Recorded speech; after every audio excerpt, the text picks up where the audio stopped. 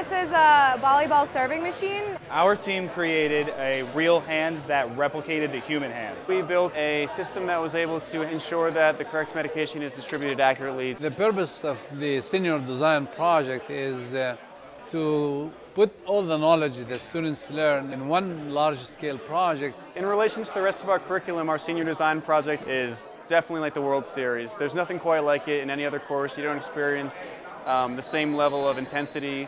The experience that we as a team got on this project is invaluable. It shows that we have the ability to design something from scratch, make it into reality, work as a group to design a system.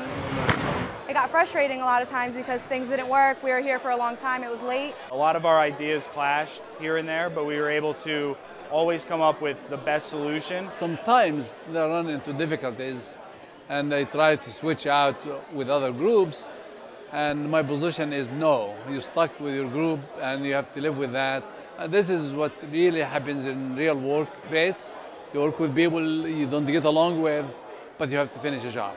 This is really like a crash course in having a manager and deadlines and having to work with the team. Even though you might not agree all the time, that's the way the real world is going to work. I developed my people skills more than I even developed my technical skills with this project. I think years down the road, definitely the classrooms will all blur together and fade off into the distance, but I think a project such like this that really is so dynamic and such an integral part of your learning career, that doesn't leave you. You'll remember that forever, and I think that's really special. There is like trial and error, there's troubleshooting, you'll fail, but when it works at the end, it's like magical.